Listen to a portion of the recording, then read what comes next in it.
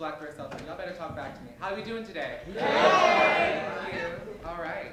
Let's all take a collective breath together. In through the nose. And out through the mouth. One more time. In through the nose. And out through the mouth. Welcome. Okay. Hello, my name is Ianne Fields Stewart. I'm today's moderator. My pronouns are they, them, she, her. And I'm going to ask everyone today to say their name, their pronouns, and then I'm also going to ask them to name a Black queer person, living or dead, or Black queer people, who we would like to hold space for today and bring into the room with us. So after we share that, just take a moment to sort of breathe in their names and breathe them out. Cool? So I'll model it for us. My name is Ianne Fields Stewart. They, them, she, her. And the person I would like to hold in the room today is Faze Olatunde Latif White.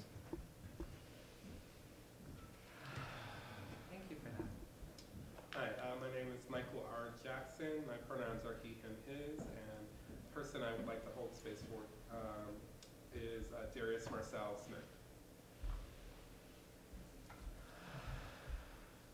I'm Donja R. My pronouns are he, him, his, and I would like to hold space for Sylvester.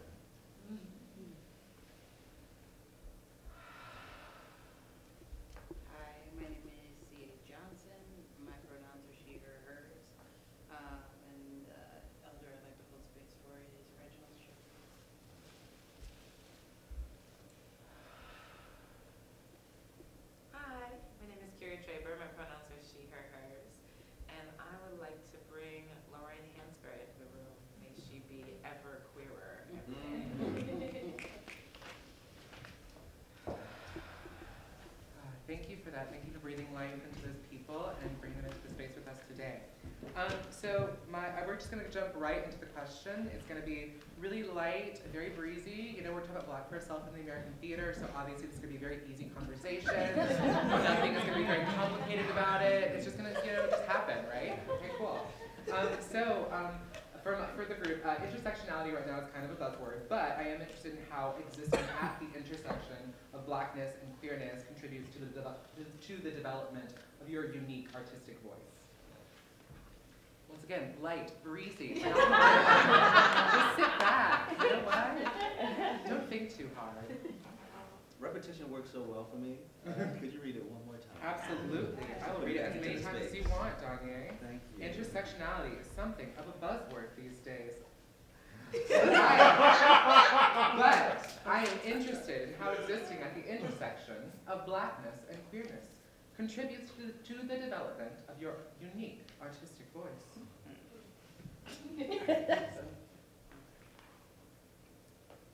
Now, y'all got these ahead of time. Come on. Yes, now. ma'am.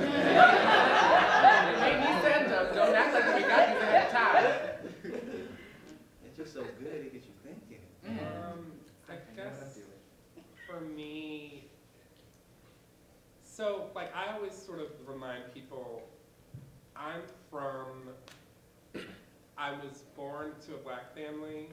I grew up in a Black city in Detroit, Michigan. I went to Black schools. I went to Black churches. The first boys I kissed were Black. The first boys I did anything else with were Black. So everything about my sort of default consciousness is Black and queer. And so when I began writing stories and poems and so forth as a kid, that was always where I was coming from in the stories that I was telling. And so it never felt unusual to me until people would until I ended up having to be in spaces that were whiter, where suddenly my default consciousness was somewhat in question. I remember this one experience I had when I was studying playwriting as an undergrad in Reeves 20 years ago. And I was taking a master class with Kenneth Lonergan, and he brought in 2 actors to read everyone in the class's plays, 10 minutes of their plays. And so he brought in, it wasn't these actors, but it was he brought in Scarlett Johansson and Adam Driver. It was he brought those actors in to read our scenes. And I had written this scene that was this old Black Southern couple, in Detroit, like having an argument. I'm And I already had to listen to Adam Driver read that back to me and like listen to them, and I wrote it like in the dialect these characters spoke. And I had to listen to Adam Driver and Scarlett Johansson read that to me, which because I have like a dark sense of humor, like it was amusing to me, but it was, but it was also just like my first time of being like, oh, I see. My default is not your default. And but I also could feel the room being like, including him not knowing, because this is pre any language, intersectionality wasn't even thought of as a popular concept. Like, I could feel everyone like going, something is wrong. I don't know what it is. And we couldn't even talk about it. And so like they read it, I couldn't really get any feedback on my play, which to be clear, like my play was not good. But like my not good play couldn't even get feedback because of the sort of the clash of the defaults. And like I left that experience. Crash of the default. Sorry, you have to pick that out. Crash of the default. And so I like take that with you. Take it home. Take it home. And so I just left that experience like sort of knowing, you know, like that was a reality of the time, at least, and maybe it still is, but it didn't change what I was doing, but and I think it was a reminder to me to just like double down on my own sort of consciousness and the default that I was in.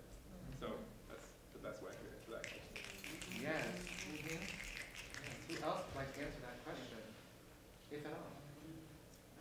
Rock, paper, scissors, shoot? No, do it. Yeah? Okay, fine. Go ahead. Fine, since we only just said I'll go first.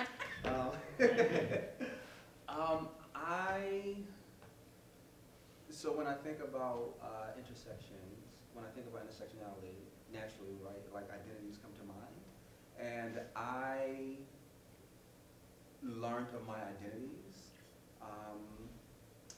for better, more so in this context for worse, being in spaces that I thought were supposed to be safe spaces. So being in, just like you, my entire experience up until a certain point was all black everything. And being in these all black spaces, I learned of my queerness. And I learned of, in order to survive, I need to, as much as possible, hide my queerness. When I think about being HIV positive, I think about being in queer spaces and how this is something I can't share with anybody. This is something that I can't share with my queer family because I may be looked at as an outsider, I may be looked at as a pariah. So for me, it's this very unique relationship. The spaces that are supposed to be these safe spaces, for other identities, they can be dangerous spaces. So like figuring out how to navigate what that is and what does that look like. There are moments where still, as it relates to my status, I don't share in certain spaces. Where, okay, do I want to share this thing? Do I want to say this? Or do I keep this thing to myself? And so it's like always this very interesting thing of like, what does it look like to be in a space where you see yourself reflected so much, but at the same time, it can be dangerous. And I think that's the thing for me that I most often think about and that constantly finds itself like into not just my work, but just how I navigate life in my everyday existence. It's so interesting that you were saying that because as you were speaking, I was thinking about, was paying attention and thinking about, I was thinking about sort of how in looking at 1 and 2, Fireflies and Sugar in Our Wounds, if y'all don't know these plays, learn them. And pay for them. And pay to see them, and pay to produce them. Yes. The produced part, yes. But just thinking, like, something that seems to weave all of this together is sort of this idea of disclosure, right? It's sort of this idea of, like, what is kept secret, what is disclosed, and something I would never have, like, thought about until you spoke about it in that specific way, but how disclosure really is affecting and, like, intricately weaving through, like, even when you're dealing with characters that aren't necessarily like queer, but that are still navigating how, like, there's just a certain deeper understanding of what it means how black queer people understand disclosure and visibility, right? And like making a choice. Like I think about before, like really standing firm in my queerness, thinking about family members. Oh, is this your friend? You know damn well, this ain't my friend. This is my boo thing.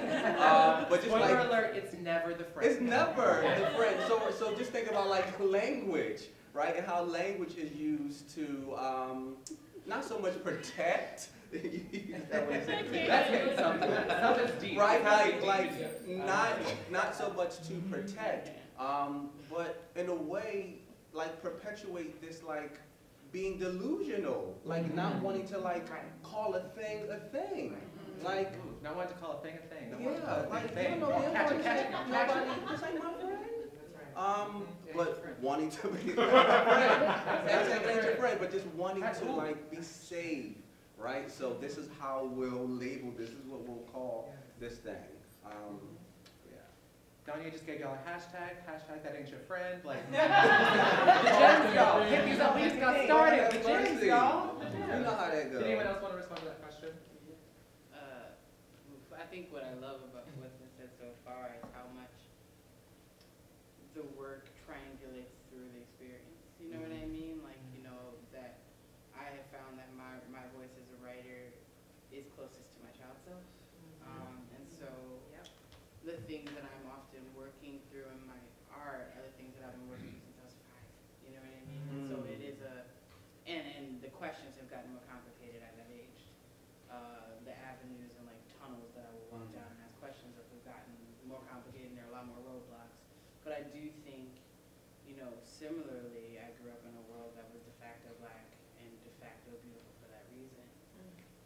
And then so much of my life has been such a complicated journey, like growing up in the South, growing up in New Orleans, which is a city that has an identity that is constantly shifting and constantly loving, but also constantly violent. And so you're like, which one is true? I don't know. We don't talk about the past here. Strange.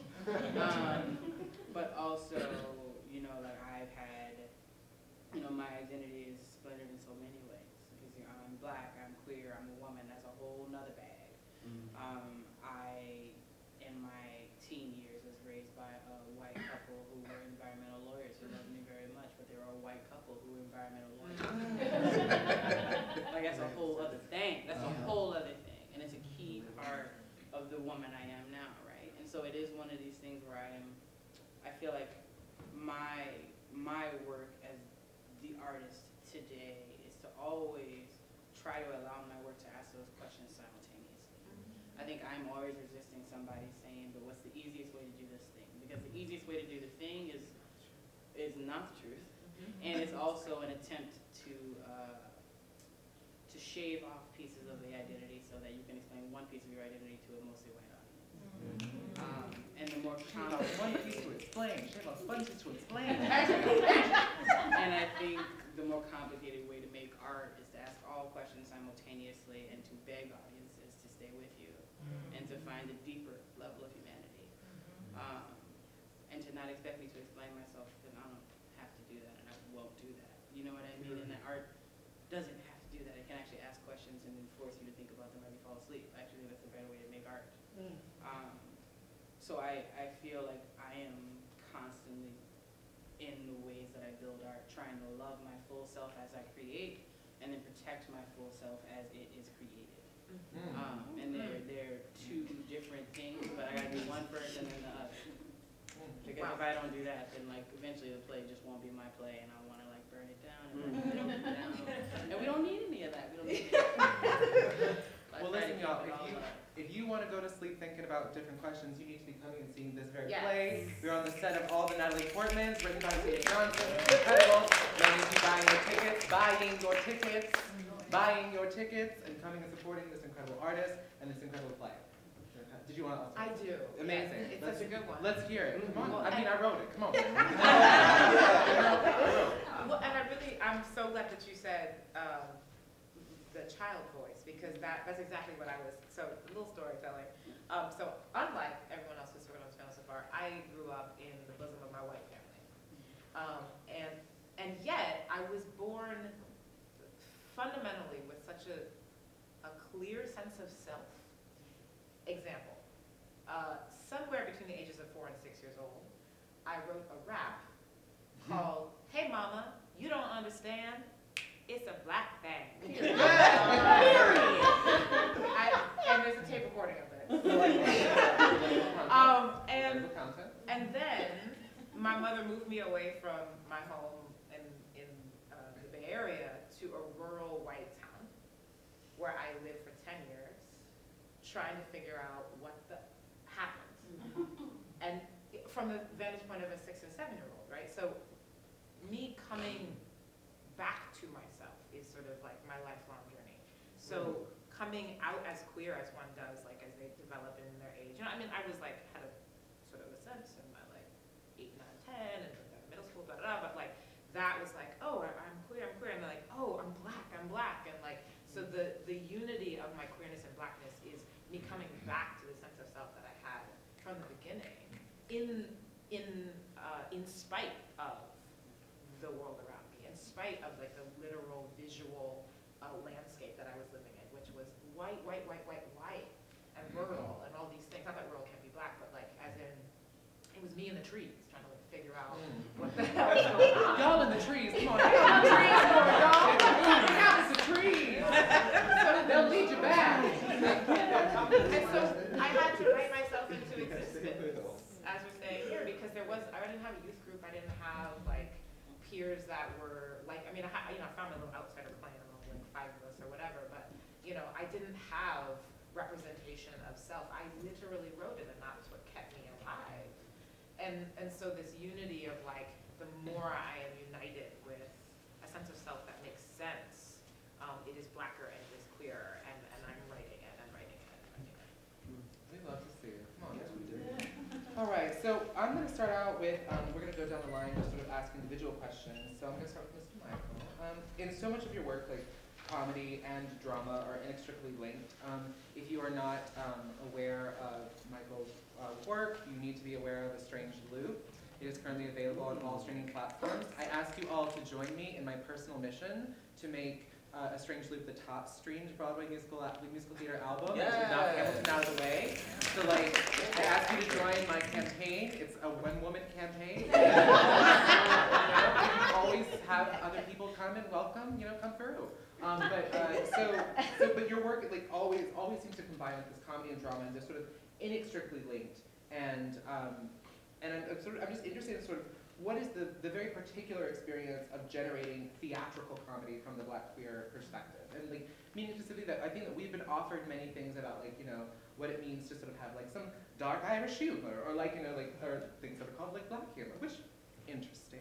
And so I'm interested sort of in hearing from you about like how you are sort of like generating that from your particular Black queer perspective.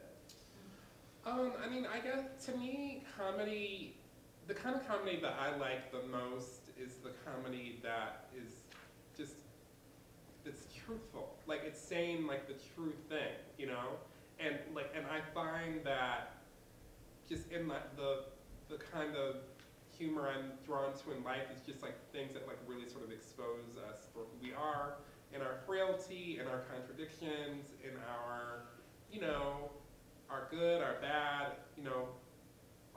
all of it. And so, being like a Black queer man, like I've had to deal with a lot of things, and like where, I was either made fun of, or like I was, coping in a certain way. And like, it was from that sort of feeling of constriction as a younger person that I was able to sort of find the humor in it, and like figure out what was ridiculous about it, or what was painful about it, and then just sort of pop, like if it's a balloon, just keep popping it. And I find that like humor is the thing that really invites audiences in, that makes you lean forward. And it's like, you can like really form a sort of a bond with an audience through humor. And so it's just always been like a tool that I turn to, and my sort of identity is sort of like linked to that, because there's just so many things that are absurd about how I have to navigate the world as a Black queer person. And so I just sort of take the power to myself in the work that I create in doing that. I love that. And I also want to, in a moment, just celebrate and standing over you. I just really want to celebrate that, like, I feel like something that's very unique about that perspective, because I feel like many people attempt to sort of like use comedy, just as you were saying, use comedy as that bond with the audience. Yet when like we place bodies that aren't cis, hetero, white on stage, the bond that's created is something of like, it's almost done around pity. And I think the fact that you were able to put so many Black gay men and this beautiful, gorgeous Black trans woman on stage, you still surrounded by comedy, and allow it to not only like bond them with the audience, but never apologize for that bonding, I think was such a gift that is why I'm, part of my One Woman campaign. And all joined today. And so I really have to like honor and uplift you for that work, because that is a very special and unique gift to have. So I want to celebrate you for that. Thank you. Yes. Snap away. I'd like to say one thing about that is like, and that for me was like that, I guess also like I don't see a separation between sort of like my work and life. And because to me theater is a reflection of what's happening, and so those bodies on that stage were people who I was very much in collaboration with, were people who are in my life, who are in my community, and so everything that's like on that stage also it's yes, I wrote it, but it's also because they are in it, and they have been in this community of people telling this story for so many years, and like like the line between a strange loop and like a strange light is nearly invisible. You know what I mean? And so, and I feel like I want to foster that kind of community in whatever piece I'm writing, because ultimately we're all collaborating together to tell a story to an audience, and so and to like show something of light back to life, So, and when you put a mirror to a mirror, what do you get? A strange loop. Full circle moment. We love to see it. He knew he did that. I know that's right. You can lean back and go on. I'm here for it. Donnie, I'm gonna head over to you. So I'm using these 3 specific plays. We have many more, but I'm using them because I've like gotten to like see parts and pieces and / all of them, which is sort of looking at Between Sugar in Our Wombs, Fireflies, and 1 and 2. Your work to me feels part sort of Black imagination and part archival. And if you agree with that assessment, I'm just wondering, what role does preservation play in your artistic process? Come to the question. Come to the question. I did. Just bring it in. It's like I know what I'm doing. Yes, you do. I agree. I agree wholeheartedly. And so I remember with your other question, talking about existing on this very specific intersection, and in spaces where one would think that you would feel safe, you don't.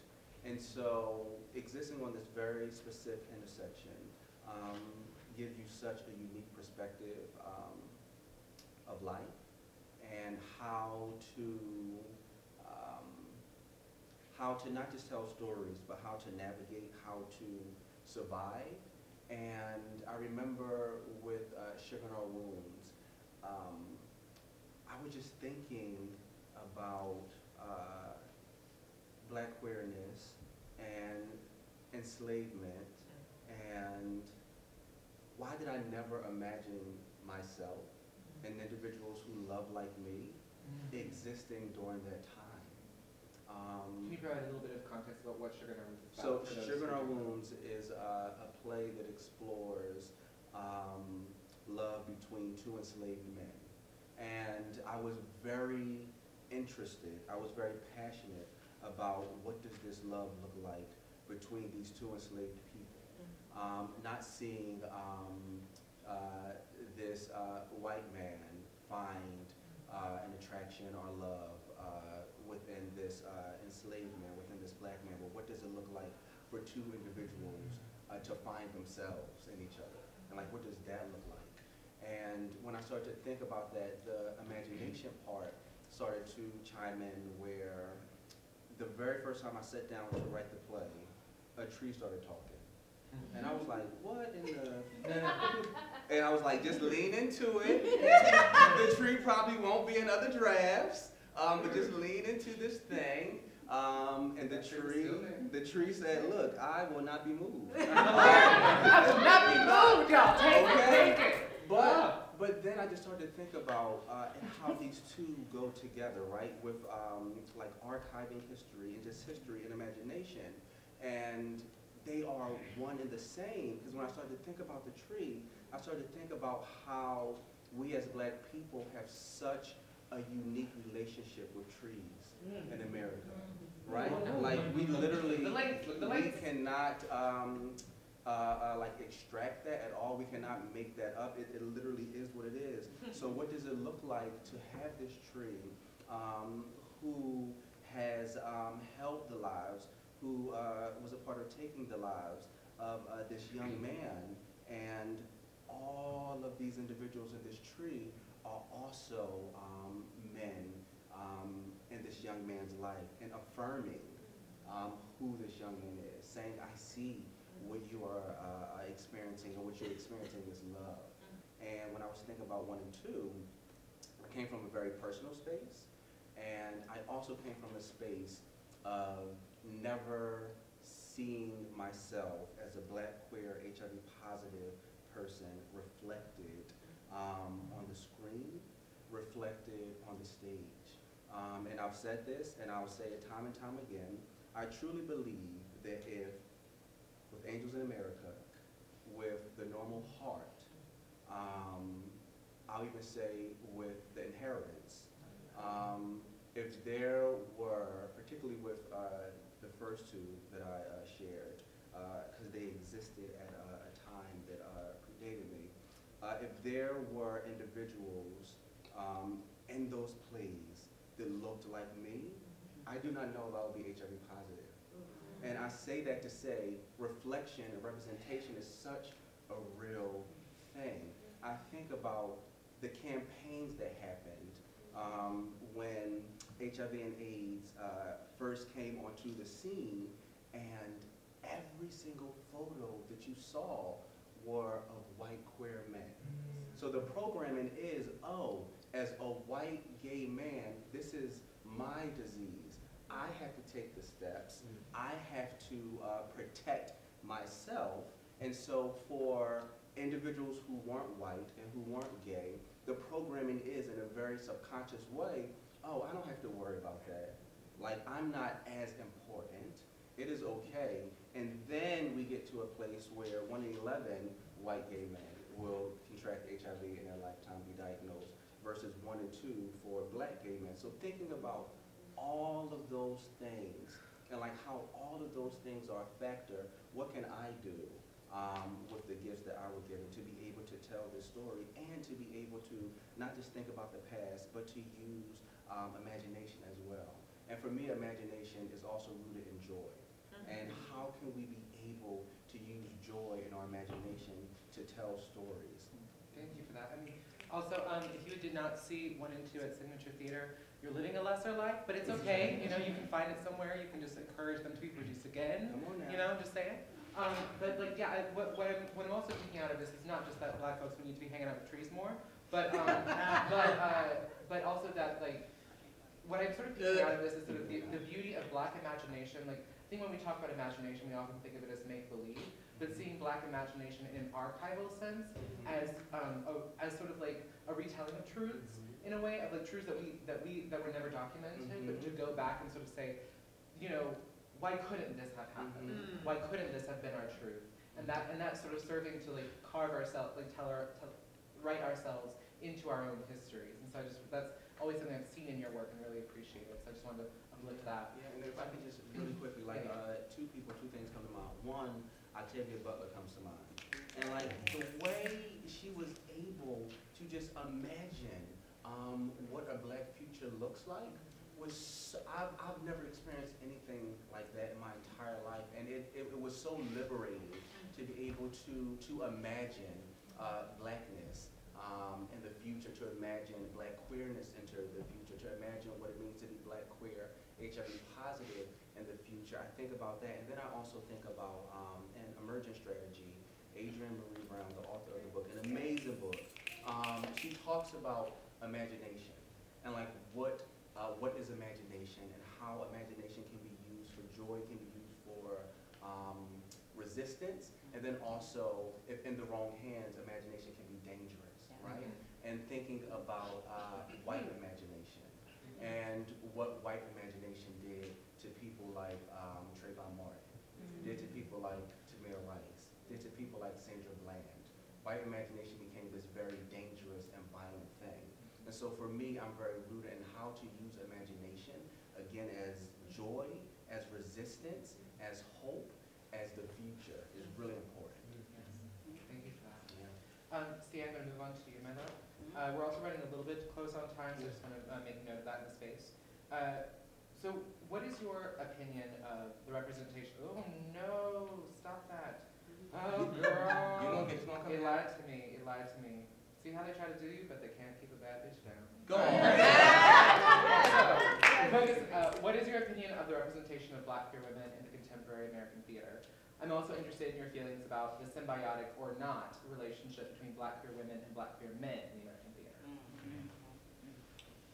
I mean, the representation of black queer women in the American theater is abysmal, in my opinion. Agreed. And it's not for lack of artists creating, it's for lack of artists being valued and produced, and for their stories being valued and produced. You know, I am sitting on the stage right now for a play that I wrote about a black queer 16-year-old girl, and that is a big deal, and I do not take it lightly, because I know so many wonderful black queer women writers who are out here grinding, and they're not getting that same attention. And like, I hope something like this is like a door. It makes somebody go, oh, there are other stories to be told. Oh, we should pay attention. I hope, you know. And I think it's sad for me for a lot of reasons, but I think the main reason is that representation is everything. It is all that there is. I think that like there is so much that we can dream up all on our own, and there are certain things that we literally can't see if somebody doesn't tell us is possible. And it breaks my heart often that I feel like sometimes early on with my work, people would say things to me like, oh my God, beautiful, beautiful play. This is the best play ever written, blah, blah, blah, blah, blah, blah, blah, blah, blah. And I'd be like, are you going to produce it? I'd be like, oh, well, we don't know. What is that about? And like, that is not me being like, whoa, it's me. Nobody wanted to produce CA. I don't think that way. I would go, what is happening? What is the space between that this is wonderful and, oh, I don't know. And that space is about value. That space is about who gets to decide what matters and what should be seen. And I mean, I think that a lot of times, like we all know that the theaters, most theaters are predominantly white institutions and predominantly white spaces. And so it's already hard for any artist of color to try to get in there in any kind of way. But when those spaces are also predominantly male, it's even harder for any woman to get into that space. And then you have white women here, and you have women of color here, and you have queer women of color like way down here somewhere being like, yo, yo, yo, yo, yo, yo, yo, and then being like, who are you? I think it's a problem, and I think it's sad that I had to dig as hard as I did for elders, you know what I mean? Like, and I know that they're out there and their work just faded. That's right. You know, there's Lorraine, but even the play of hers that we herald is not the one. You know what I mean? There is, I remember somebody handed me She Like Girls by Chisa Hutchinson, and I was like, she like what? Who now? And I read that, and I was like, okay, that can exist. And I was like, okay, that can exist. I could write something. You know, in the ways that I've had to piece together an idea of queerness, like a woman's queerness on stage by reading like other women. You know, I had to like find Lisa Crone and the Five Lesbian Brothers. I remember the most beautiful moment I had in the theater was at a reading at New York Theater Workshop where they were doing a table read of How to Catch Creation by Christina Anderson, and she invited me to listen to it, and I sat in the room and I cried. Because it was the first time that I'd seen me, but really it was the first time I'd seen my desire on stage. And for me, I know that my way in to telling my stories is about dreaming too. It's about imagining what else is there, but it is also about being honest about the fact that I am a woman who desires women. And I get to say that. Yes. And I get to dramatize it, and I get to say, hey, are you uncomfortable? Good. I'm not. Let's move on. Yes. And I think that until we get comfortable, like, one, with the fact that Black people desire, and that the desire is not deviant, but also that so many different kinds of Black people desire, and that kids need to see that they are allowed to want and to need. Matters. It just matters, and it's really, really, really sad to me that we haven't gotten to the place where we recognize that full scale. I think that, like, some of my first and most formed relationships in the theater have been with Black queer men. Like, I literally always call Donnie my brother. Like, we got the same fellowship the same year. Our work was weirdly in conversation. We would eat cupcakes and be like, oh my God. You know what I mean? Like, Michael had the same thing. We had a fellowship together, and I was like, what are you writing? Let's talk. You know what I mean? It's family, no question. And I never feel, I think what's symbiotic about it is that we can see one another's work and go, yes. And I think what's problematic about it is that we can see one another's work and go, yes, and be fully supportive of one another, and then the institution pits us against one another, which is actually not what we are doing, it is what the institution is doing to us. Like, it should not be impossible for me to be in season with one of these men. But the chances of that happening, slim enough, because the slide is one side. You know what I mean? And, like, for me, that is actually not about us, because we got us. That is about the powers that be. I really want to thank you for that answer, because I think that within, like, queer and like LGBTQ alphabet gang member of the city, whatever it may be, whatever you want to call it, like, I think there's a lot of narratives about, like, sort of like tensions and animosity that exist between, like, queer men and queer women. And I think there's also a specific lens that we as, like, Black queer people have that maybe, like, others don't. I say maybe. But, you know, I think that that's just a really important thing to pull out, is that it's like, it's not that this is like a natural thing, like, oh, men and women just can't get along. No. Like, but it's that there is an institutional divide that occurs between us. So I want to hand it over to you, my love, and I want to ask you, there's a narrative that exists that as, like, Black artists, we're interested in addressing the racism in theater. One of the best ways is to fight is to change the system from within. And so, as, like, the lead community artist in residence with Lincoln Center Education, I'm just wondering if you agree with this narrative. I'm gonna be honest with you, when I read this question, my first response was to be angry. Not because you wrote it and you sent it to me, but because it's triggering. Yeah. Because no, the answer is no. And it's not no as in, like, one should not, you know, attempt to ask the systems to change or to get inside and da-da-da, but, like, I quit arts administration, hard Q. And what I have to tell people who are asking to, you know, how do I get to where you are? What can I do, da-da-da? I have to tell people, you have to be okay with fighting for your bread every single day. You have to be okay with explaining yourself every single day. You have to be okay with advocating for everybody around you who is a little bit other every single day. That's not the same thing as making it necessarily your mission to change the system. That's just showing up to work. That's just showing up. And so it's not a question of, is that the best place to go? Should you put on the cape? The cape is put on you regardless if you're going to show up, right? So when I was asked 4 years ago if I wanted to do some of my artwork under the umbrella of Lincoln Center Education, I was like, are there deliverables? Can I call it a residency? Can I do what I want to do here? Can I work the way I want to work with the people I want to work with? And just by the face of who I was talking to in that moment or whatever, the answer could be yes. And so I could move forward and continue to carve out and try to make something that was mine and precious and I could protect and could be, like, a little bit funded in the way that I want it to be. But I'm not trying to transform the entire institution. That's another project. That's somebody else's job. And I once thought that I had to be my job, but that was just me contending with the pressure of trying to show up to work and thinking that I had to make it better for everyone just to be there. And I've just gotten to the point where it's like, I know that I have to be fierce and ferocious and hold my boundaries to get what I need and to bring in the collaborators I want to bring, but that's as far as my advocacy has to go, or I will lose myself, I'll lose my art, I will not be an artist anymore. I will just be, I mean, that's another cause, right? Like, some people want to do that, and that's great, but you have to know what you're getting into. Yeah. And that's, I want to be an artist. Yeah. And if you want to be an artist, the answer is absolutely not. Yeah. That's Thank my you for that. Thank you. Yeah. We are reaching the end of our time, but before we go, I'm just going to push a little bit. They're going to get mad at me, but it's all right. So I want to just go. The last question I was going to ask, I welcome all of you to ask yourselves and others before you leave today, was just like, as you have all gained access in your career and experienced some level of commercial success, have you found it easier or harder to work with other Black queer artists? Why or why not? I'm not going to ask that in the space today because all of you have to answer. They'll be beautiful answers. But I want you all to consider that question as you leave today, and about like what it takes to make sure that we are working amongst each other and with each other and arm in arm and holding space for each other.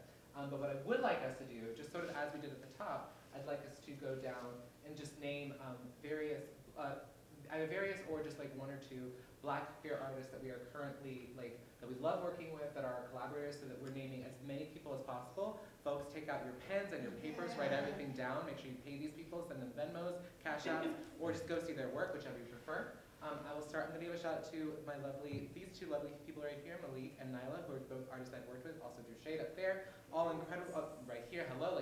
Raise your hand if you know me. Come on, raise your hand.